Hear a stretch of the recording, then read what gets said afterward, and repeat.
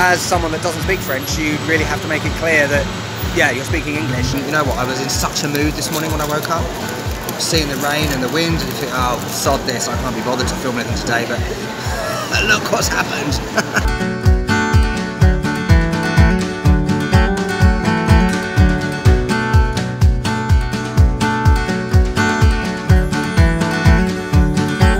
Hola amigos, and welcome back to Montreal in Canada.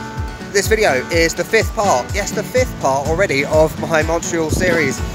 And today is a somewhat grim and miserably gloomy Thursday morning in this city. It's just like England, you know, grey skies, miserable, want to kill yourself. But you know what, you can't always be lucky with weather. You know, I've been quite blessed with filming locations in the past, you know, Thailand, Indonesia, Mexico, where you're pretty much guaranteed blue skies every day. But this video is a perfect example of the fact that it's not always like that. This is real life. It's not like the Instagram influencers show you on Instagram, you know. So today we are in Little Italy, which is where I'm staying. I said I was going to do a video here, and I was originally going to do like a full food video, which I've decided to kind of split in two because it would just be too long otherwise. And there's two places in this video I'm going to which have been recommended to me, so this is very much a recommendation video. The first one is a market, and we're going to go and have some food in a little bit. So I think I'm here. Right, I was totally miserable this morning, but now my mood has completely changed because I'm at Marche JEAN-TALON. More on that in a moment. I can hear a clarinet behind me. I played the clarinet for 6 years. I was in an orchestra. It's my only talent, music. Yeah, YouTube is not my talent. But it looks so huge inside. I'm so excited. I haven't been to a market like this. I don't even know when the last time I went to a market like this was, but let's go and have a look inside. Clarinet!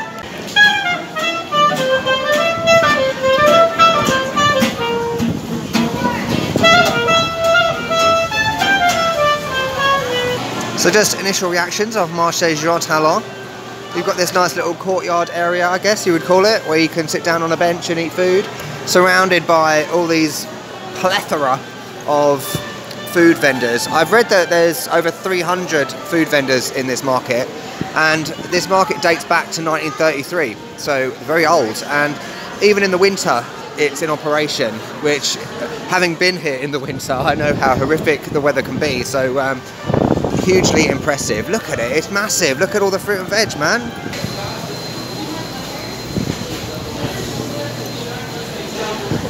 Ooh, how exciting. Arepas, amazing. I was in Colombia last year. I lived in Medellin for about 3 months.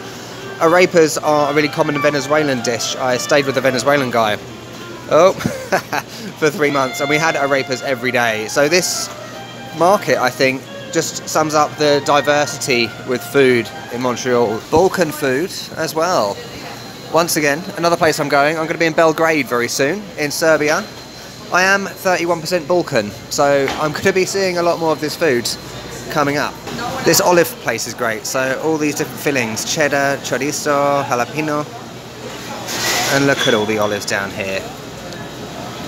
Never seen so many olives in my life, and you've even got the little peppers stuffed with feta cheese there. Beautiful.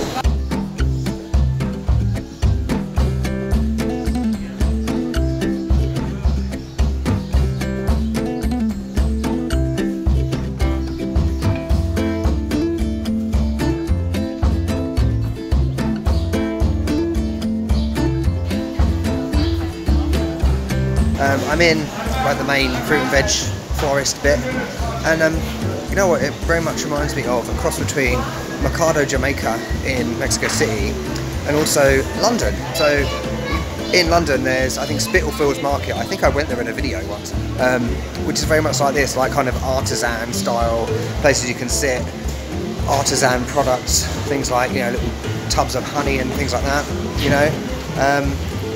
Yeah, very much reminds me of that. So much diverse stuff you can get. This is what I mean about the word artisan. At least, you know, when I think of the word artisan, I think of these things. So these are like little handwritten chalkboard signs, maple butter that we've seen before, maple syrups everywhere, apple syrup as well. And look how colourful it is. And in terms of prices, I think it's kind of quite similar to the UK. So if you're from the UK, you'll have an idea of what I'm talking about. So things like avocados, $2 Canadian. You know, millennials have got to have the avocado on toast. I hate avocado, by the way. I'm a bad Mexican.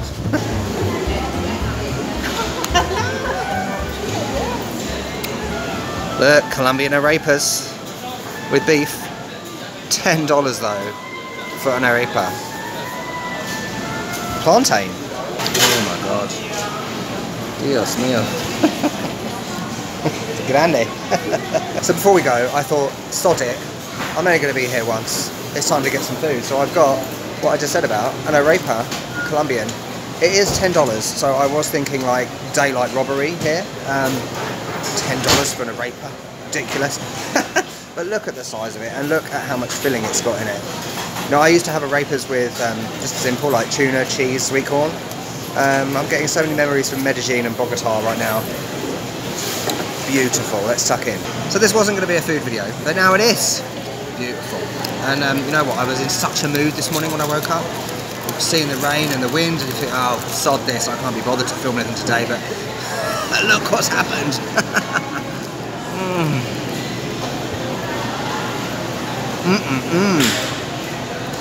Oh, that is beautiful. And the arepa, let me have a bit more of that. Oh, it's just how I remember it. Doughy, kind of spongy, but crispy on the outside. It's almost as good as my friend Leo's arepas, but not as good.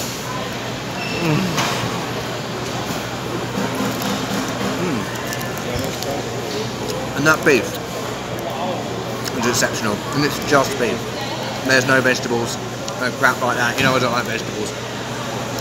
Literally heaven.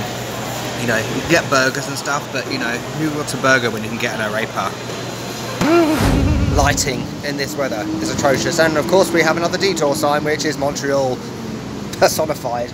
Anyway, yeah, so before I get on the subway, I just wanted to highlight something. So a lot of people do comment on my accent. I'm from London, particularly when I was in Mexico and the States. A lot of people aren't familiar with British accents. So earlier I said Little Italy, right? You might be expecting me to say Little Italy, which would be the received pronunciation way of saying it. But you notice little, glottal stop on the T's, and I don't pronounce the L properly. So a bit like in the word football, I would say football, right? But then Italy, I would say Italy. So I pronounce the L in that word. So Little Italy. And when I'm in London next week, you'll be seeing a lot more, hearing a lot more of that Cockney accent, innit, mate? I'm at JEAN-TALON station, going down towards Montreal again, which is where I was in the last video, the Mexican taco one. And yeah, I just got a regular ticket. So I did talk about this in another video. There are multiple ways you can get the subway in Montreal. You can get an Opus card. You can buy just one ticket on its own, which is $3.50, I think it is, Canadian dollars. But if you buy two, like the return one, it is cheaper, so it's like $6.50 or something. So I'm going to walk back anyway, so I'm just being lazy right now. Yeah, so I needed to buy one. Right, I'm back down Saint-Denis. The Mexican place is literally just up there where I was in the last video. But over there is a smoked meat place, Putin. But not today, Hans. We've been there in previous videos. Well, not those places, but other ones. Oh, it's time to cross. The place I'm going is just up there. It was recommended by Easy, who is a Mexican subscriber. Where is it, amigos? I went up that way. Henry Julien and Montreal, following Google Maps, but I think I've just found it. Don't ask me to pronounce it. I can just about say the word patisserie, but yeah, you can see it on the side. So this patisserie, I believe, is owned by a French guy from Normandy, so it's not like, you know, Montreal bakery items, but it's French related, and they do so many things apparently. And there's something that I want to see if they do. There's 3 types of quiche. I love quiche. Quiche is the best. So let's see what we can find.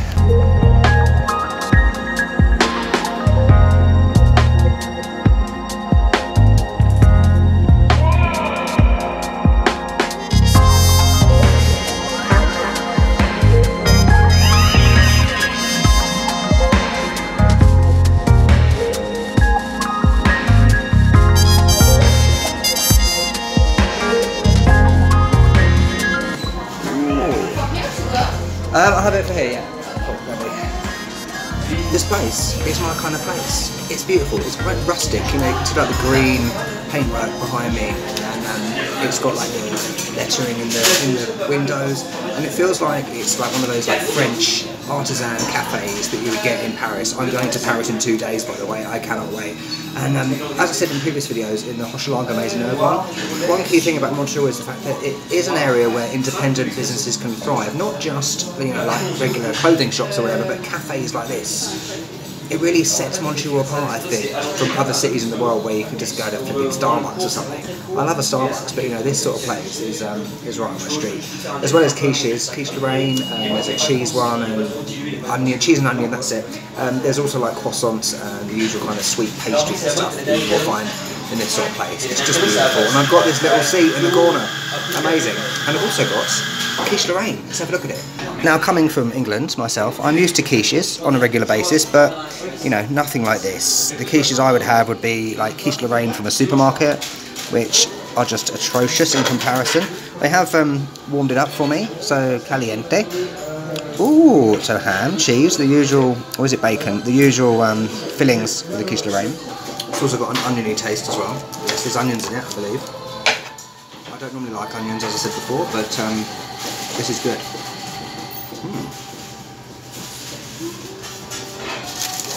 Creamy, meaty, a bit of a meaty taste as you chew.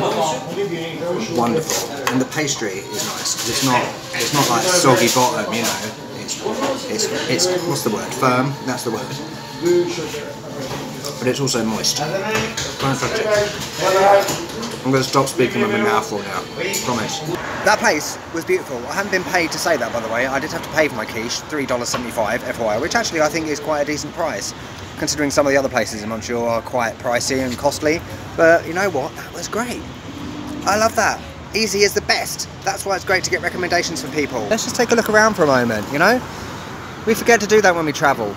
Wombat Pardon. What does that mean up there? Awesome artwork with this, that, whatever that is, some blue animal thing with a tree coming out of it. Amazing. And one thing I haven't said about Montreal is the fact that in the summer you have these like little areas outside cafes and stuff. I'm not sure if they were there in the winter. I honestly can't remember, but obviously, you know, you wouldn't want to sit there in the winter. And look at the little shops, you know, these little, what's the word I'm looking for? Unique shops with this wonderful paintwork on. And just another classic street. So if you look at my Instagram, I feel like I'm addicted to taking photos of walls with graffiti on, and you know, up against that fire hydrant or water, whatever it is. And yeah, I could walk around looking at this graffiti all day. One thing I forgot to mention about that bakery was that the staff were awesome. You know, the woman was great. I quite fancied the bloke actually a little bit, only a little bit. Don't tell him.